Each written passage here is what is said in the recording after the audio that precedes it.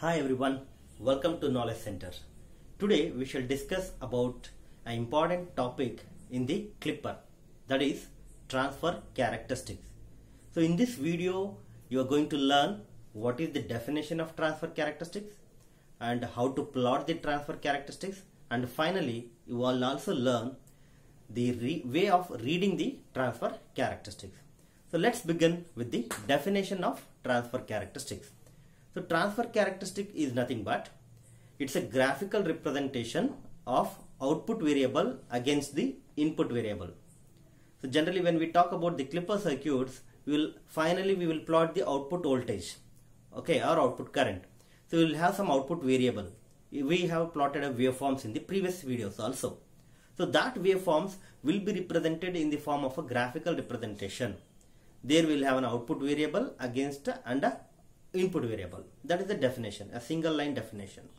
Now to understand the way of plotting a transfer characteristics, we will take up one simple example here. So let me consider one circuit and we will solve the problem, and then finally we will draw the transfer characteristics. Let's see how to do that. So I will take one simple parallel circuit which we have discussed in the previous sessions also. Let me take a diode like this, and let's consider this as the reference voltage. So this is the input voltage. Here I will plot the input. Say this input is sine waveform and it is of say assume that it is 15 volt. This will be minus 15 volt. Input is 15 volt and you need to find what is the output. So this is silicon diode. Assume this as a 3 volt. I will consider this as minus plus 3 volt. And this is silicon diode. So very first step what we used to do over there, we represent this with its equivalent circuit. So remove that diode and it's a silicon diode. So put its voltage barrier. So we plot it like this. We can just get it as like this. Here we have cathode, so we will have negative terminal there, and we have anode. So this is going to be positive, and the reference voltage will be represented as it is. So this is 3 volt. Here we have 0.7 volt as drop, plus minus, and read it like this. When we read it like this, we get an expression as plus to minus, so minus 3 and plus to minus 0.7, total minus 3.7 volt is the voltage what we are going to have at this point. And what is this? Anode. So anode is having minus 3.7, that is the concept. We are giving minus 3.7 volt at anode. So we got the condition. Now using that you should write at what condition the diode is going to on and off. So for that I will write it like this. If input, so where do we give the input? We are giving input to cathode terminal, and cathode terminal should be under lower value. If it is less than the anode voltage, then it will conduct. So if Vin is less than or equal to, whenever diode is on, you put equal sign. If it is less than the voltage what we have here, so what is the voltage here at anode? Minus 3.7 volt. If Vin is less than minus 3.7 volt, then diode is on. If cathode is less than anode, diode will be on. And what would be the output? At this condition, output will be equal to, if this is on, it's just like this one. We will get the voltage whatever we have here. So output voltage will be equal to this voltage. And what is the voltage we have here? That is minus 3.7. So output will be minus 3.7 volt. Next we have another condition when diode is off. Just reverse it. If Vin is greater than minus 3.7. Now what happens? Cathode will have greater voltage than the anode. Cathode will have higher potential compared to anode. Then diode is off. If diode is off, we will get open circuit. So output will just follow the input. So whatever the input we had, it will follow the output will follow it. Therefore, V out is equal to V in, and here diode is off. So this was clearly explained in the previous video, right? You can just go through that part also. So here diode is off and we got V out is equal to V in. These are the two conditions. Now let's come to this picture where we draw the output waveform. After plotting the output waveform, we need to plot the transfer characteristics. So to plot the transfer characteristic, before that let us plot the output waveform. If this is the input waveform, so let me erase this portion and I'll keep this portion as it is. So here let me take this as input as 15 volt and minus 15 volt. This was minus 15 and this was the plus 15. Now what would be the output? First you need to identify the cutoff voltage, that is minus 3.7. That is the voltage, right? Okay, so minus 3.7, highlight it. So it is a negative. So in this region we get it. So somewhere here, so this is minus 3.7. Minus 3.7. This voltage is minus 3.7. And now look at this condition. If diode is on, so at what condition diode is on? If Vin is lesser than minus 3.7. So this is the region. If input is less than below this line, then diode is on and output is constant. Right? So only for this portion, this is the portion which is less than the input. So only for this portion we get output as minus 3.7, output as constant. Okay, so you can put one constant line here. If we go beyond, if it is increasing, means if it is greater than minus 3.7 and this is the region, whatever the picture I have here, this is above 3.7. So if input is greater than that, output will just follow the input. So just you plot as it is what we have as an input. So output will be just following the input. It will be like this up to this point. Below this it will be constant, because if it is less than, output will be minus 3.7 and up to this point. Then again it will be continuing like this. So the finally output will be, output waveform is this. So I'll plot it here. This is what the output waveform is. This is what the output waveform is. This is the reference line. Right. So now we got the concept of output waveform. Let us understand how to plot the transfer characteristics using this. So to get the transfer characteristic, let me keep this portion as it is and let's see how to plot the transfer characteristics. So transfer characteristics will be plotted between output variable and input variable. So what is the output here? V out.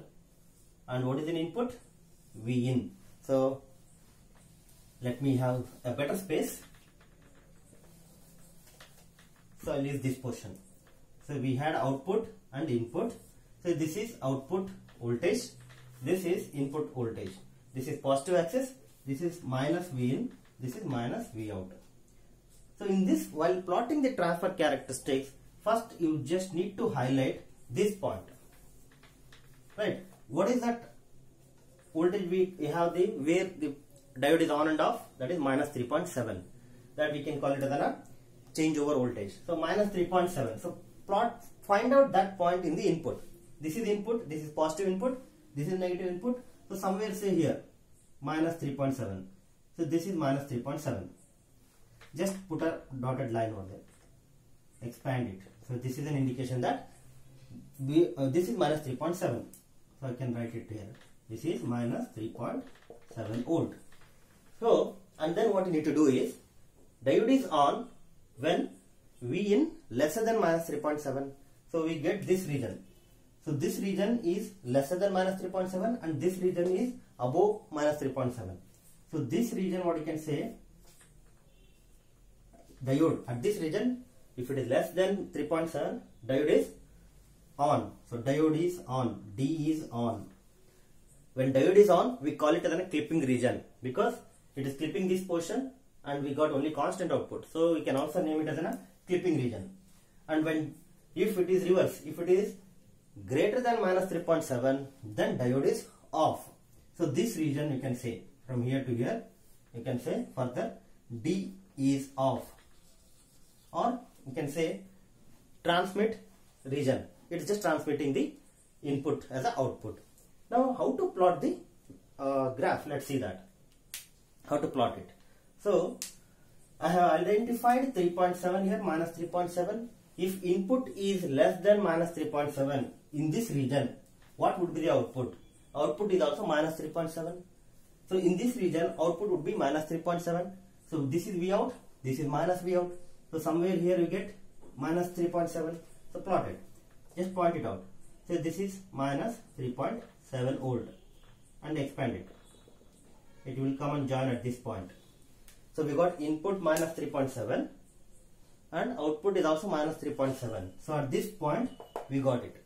So now this is a point where change is taking place. So if input is less than this, output is D is on, and what is output? Output is just constant minus 3.7. So here I can just plot it like this.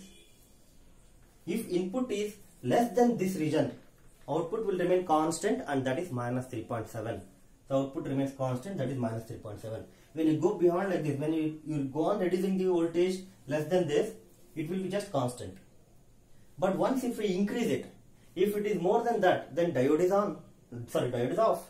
If diode is off, output will follow the input, right? So the slope means we have to plot a slope here. Slope is nothing but change in output by change in input. If this input increases, output also increases at this condition, right? So we get slope as 1. So from here we will plot a slope like this. So transfer characteristic is nothing but it is just presenting this sine waveform in the form of a slopes, right? Here I got slope as 1. The slope will be 1 if diode is off, if output and input are same. Here the slope is 0 here. You can understand here the slope is 0. So that's why you got the constant line, because there is no variation in the output. Even if you vary the input, if I say minus 3.7, okay, if I say minus 5 here, I am changing the input. But whatever the voltage beyond this, if it is less than this, output remains same. So there is no variation in the output. This is constant. So slope, when you derive it, constant value will get slope as 0. So slope will remain 0 if output, if diode is on, and slope remains 1 if diode is off. And you should point, these points are most important. You should point it out and represent it. This is how we need to draw it for parallel clipper. Okay, so this is what the concept is. So I think it is clear how to draw the graphical representation, how to get the transfer characteristics. Now let us come to the last concept, that is how to read it. So what to be understood by using this transfer characteristics? Okay, don't just stop it here, you watch till the end here. So now let's see, by looking into transfer characteristics, we can identify what kind of a clipper circuit it is. So here look into this, we have a slope in the positive region, whereas at the negative side we don't have anything here. So we can, by looking into this portion, we can understand that it is clipping at the negative side, not in the positive side. So this clipper is a negative clipper.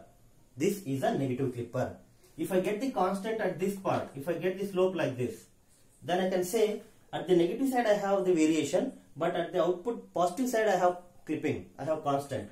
So positive clipper, this will be positive clipper. If I say like this, if I get like this, here we have constant in positive as well as constant in negative. So we call this as a double-ended clipper. Till I have not explained about that. So in further sessions I will give information about that. So don't worry. So transfer characteristics will give a clear idea about what kind of a circuit it is. I think this is clear for you guys. If it is clear, like the video, share among your friends and subscribe to my channel. Thank you.